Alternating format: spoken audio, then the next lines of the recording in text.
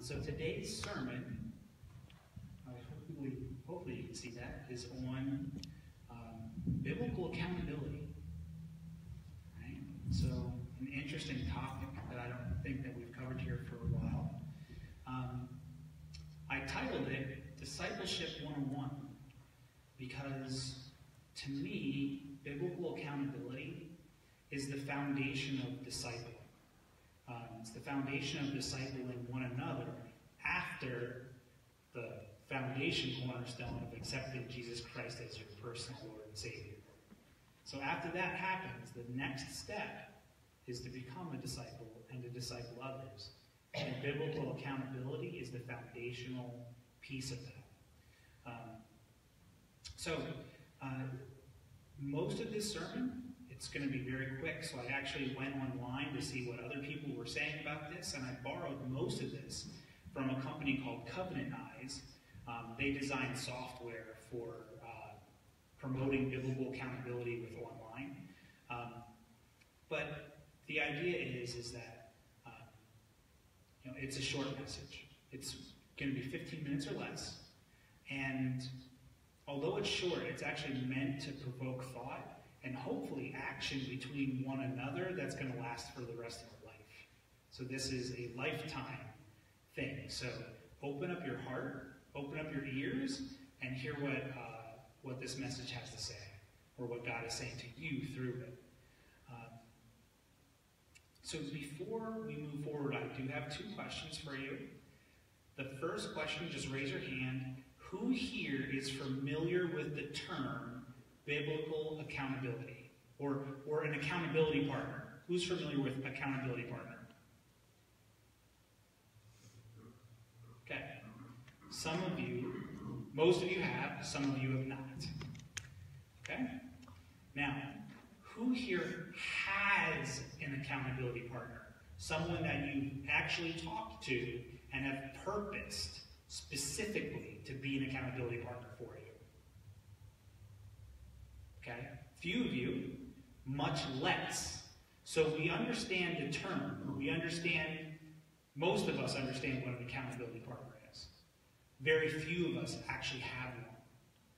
All right? So that is a good thing for us to be hearing this today then. Okay? So the word accountability, if you pull up your Bible and you look for it, I don't think you're going to find it.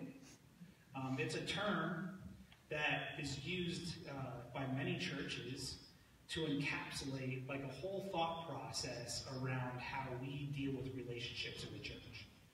All right? If we're going to disciple, right? Discipleship 101. If we're going to disciple others and we're actually going to be a disciple ourselves, we need to have a biblical vision for a discipleship community. And what is that disciple community supposed to look like? We're going to just answer those questions by looking at 3 key Bible verses. And as we read each text, I want you to ask yourself, what would your life be like? How would it be different if you intentionally and regularly obeyed the scripture that we're covering? Okay? So if you applied it and you obeyed it, if you did that every day, what would your life be like? And how would it be different? All right. So, verse 1. Okay? So, verse 1 is based on mutual confession and energetic prayer. All right? So, James 5:16. So it says, therefore, confess your sins to each other and pray for each other so that you may be healed. The prayer of a righteous person is powerful and effective. All right. So, we're supposed to confess our sins to each other. You know?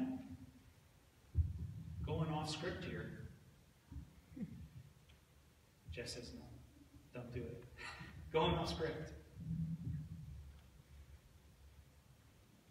The thing about the church, or a perception about the church, can be that if you confess your sin to someone, if they actually realize what you're going through, what the things you're putting your mind on, that people aren't going to accept you They're not going to help you through that process. What they're going to do is they're going to look at a constitution or a bylaws and say, I now have biblical foundation for kicking you out of the church.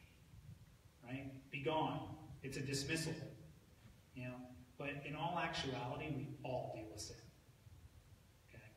So we need to get over the fear that we have about being expelled or not accepted. And we need to actually sit down and start genuinely confessing sins to one another. You know, there's a level of intimacy there that we have to achieve in order to actually be a disciple and to disciple others, in my opinion. Right? So, this text that we read is the classic creed for accountability groups. In the passage, James is urging his readers to regularly confess their faults to one another and pray for each other. The incentive that is offered is tremendous, that you may be healed. Right? If you're dealing with things that you're not healed through, this might be one of those things that you look at and say, am I applying this? Okay? All right. So our lives are filled with all sorts of ailments, troubles, hardships. We all experience punctuated times in our lives that we are going through physical sickness, poverty, emotional trouble. It's at these times that James tells his readers to call for the elders of the church. Right? So the elders are supposed to help you through that process. And if personal sin is lurking beneath the surface, somehow contributing to the suffering, and as many times it really is, sin is contributing to it, then those sins are unearthed, explored, confessed, and forgiven. Okay? That's what the purpose of the elders are. Now this scripture, what this is saying is, in light of the valuable ministry of the elders, James calls the church at large, so all of us, to practice a form of preventive spiritual medicine. Right? So instead of merely waiting for the times when we hit rock bottom, we are to have regular checkups with each other, like preventative checkups. All right? So we're supposed to have rich face-to-face relationships of confession and prayer together. All right, so what would happen if we lived this out? What would happen if you intentionally and repeatedly gathered with just a few other believers to confess sin and to pray for one another? All right? What would happen if you lived this way with your spouse, with your Christian friends, and your mentors? What would happen? Right? So James had a vision when he wrote this of a community of mature believers who prayed prayers of great power. Right?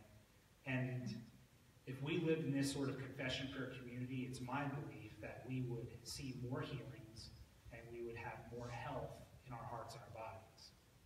Right? Verse 2. All right, so verse 2.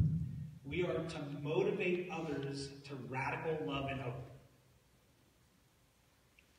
Hebrews chapter 10, verses 23 to 25 says this. So let us hold unswervingly to the hope we profess, for he who promised is faithful. And let us consider how we may spur one another on towards love and good deeds, not giving up meeting together, as some are in the habit of doing, but encouraging one another, and all the more as you see the day approaching. What day are they talking about? They're talking about the day that Jesus returns. Okay? So, we are to persevere in our faith right up to the end of our lives. Okay? From beginning to end, you are to persevere. We're supposed to hold on to the hope we have in Christ. Instead of shrinking back in our faith, we are called to move forward. God has called his people to display Christ-like tenderness and affection, to do good works that bless the world, and to long for the day when Christ will come and make the whole world new. Right? So relationships are a crucial part of persevering and our growth. These relationships have three basic commands given to us in these scriptures. Okay? 1, we're to meet together. 2, we're to stir one another up. And 3, we are to encourage one another. So the word stir up there, it can be translated urge, spur on, motivate. It can also be translated as provoke, and it can even carry the meaning irritate. If I have to provoke and irritate you in order for you to live a more Christ-like life, I would do that for you. And I would appreciate if someone would do that for me. Oh, don't worry, I will. Thank you, Jess. All right. So the word encourage, that means to call someone to your side. Right? So in order to strengthen them with your words. Right? There's other ways to encourage, but words are a big thing for encouragement and in relationships. So it can refer to a variety of encouraging speech, instruction, comforting, admonishing, warning, urging, begging, consoling. In the context of this verse, it refers to Christians coming together to strengthen each other with an eternal perspective, helping each other to set our hope fully on the coming day of Christ. Right? How often do we talk about the coming day of Christ? Right? We talk about the death, we talk about the resurrection, and sometimes we do talk about his second coming. But the second coming, every day we're alive, every second we're alive, we're one step closer. Yeah. All right. So how many of us here can say that we regularly get together with our other brothers and sisters where we can think of creative ways to provoke one another to show radical love and good deeds? All right. So how many of us can say that we regularly do that? How many of us regularly help one another set our sights on the coming kingdom of God? And what would change if we pursued these sorts of relationships? Verse 3, last one. All right, let's read it. So Hebrews 3:13 says, "But encourage one another daily, as long as it is called today, so that none of you may be hardened by sin's deceitfulness." So again, we are to persevere and ensure one another each day of our lives. As long as it's called today, we have something to do today. Okay? The verse means that we are to dig beneath the surface of our accountability relationships. Right, so you need to find relationships. We need to find relationships where we can be held accountable to one another. And we need to go beyond just mere behavior and look at motivations. Okay, so there's motivations that keep you doing these things. Sin. Right? So there's two types of accountability. One is behavior. Okay, so I'm going to talk to you about that real quick. So behavioral accountability is choosing to be honest with another person or a group of people about our obvious habits or tendencies.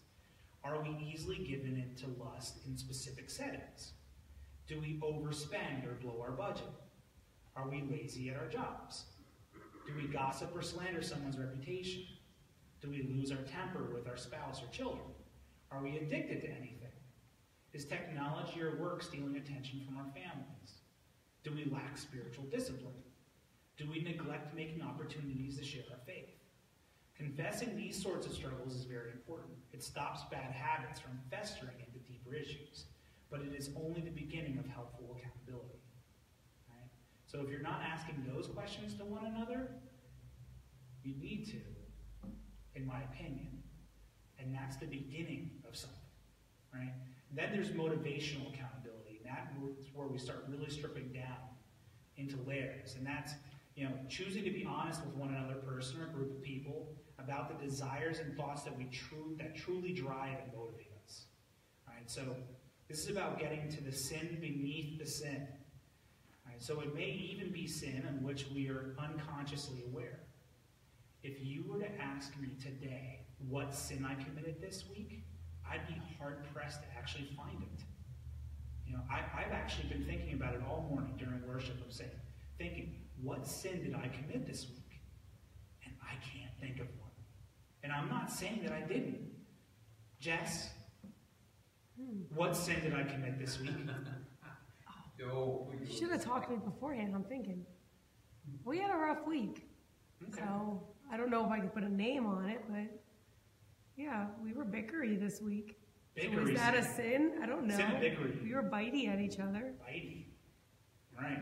So So is there that you a go. sin? This is the thing about accountability, right? It's easy for someone to see it. It's much easier for someone else to see it. You know, sometimes you may be going about your life thinking everything is just fine and dandy, and the person next to you is like, dude, your world is upside down, and you don't even know it. All right, so it requires really knowing one another and asking hard questions. Are we fascinated with Christ and the gospel? Are you? Am I? Do I find great joy in God? What do we desire more than anything else? Like if you had your wish today, what would it be? Christopher sent me that text. Sent me a text this week and said, you know, if you had one thing right now, what would it be? My response immediately, immortality. And he was like, no. He's like, not that type of question. If you had like a gift. I'm like, yeah, immortality. But the idea is what, you know, what spurs you on? What do you desire more than anything else?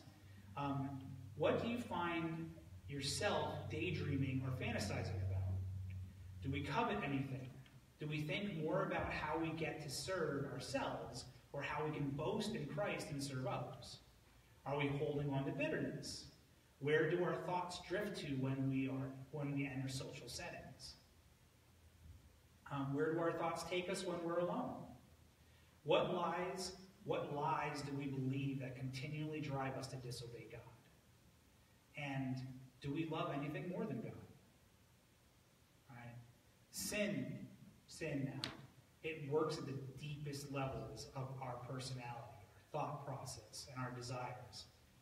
Perhaps we don't experience deep and profound change because we neglect the sort of mutual exhortation that this text promotes us to do.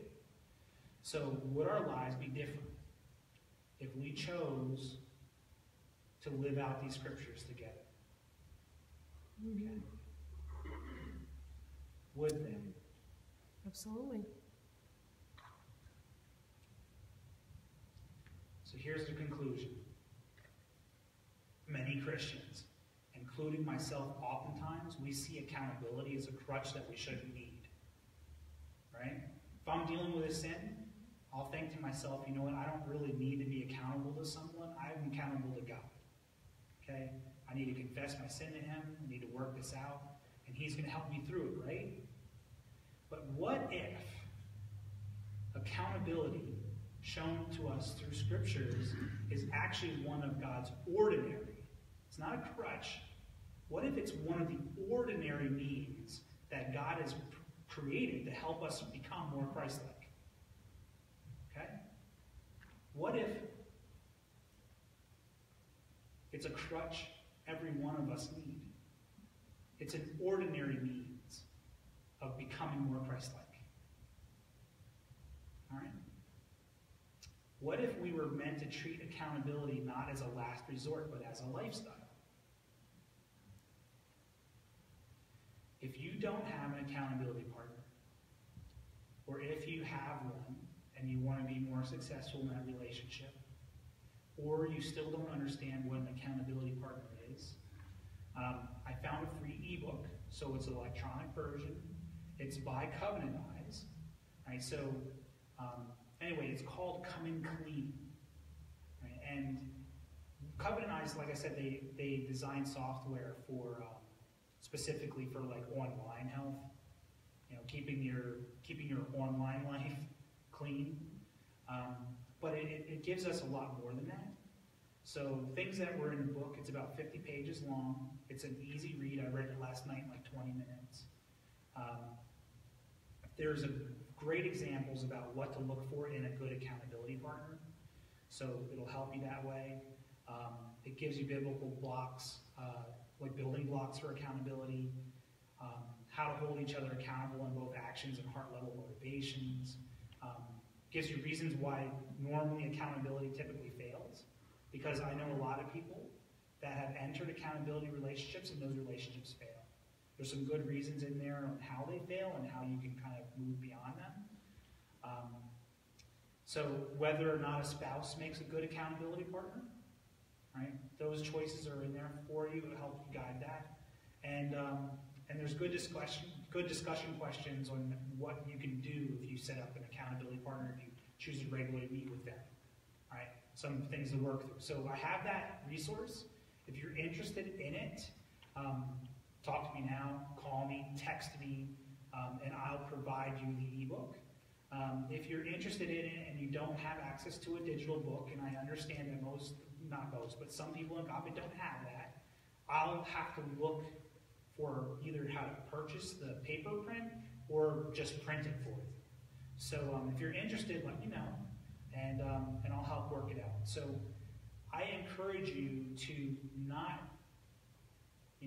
go throughout this week and choose to find someone that you can start forming this relationship with. If it's someone within Agape, great. If it's not, still great. Okay? But I do think that we need to start forming these relationships. With that said, we're going to move over into roundtable. Alan, you want me to hand it back over to you? Okay. Amen. Thanks, guys. Say bye.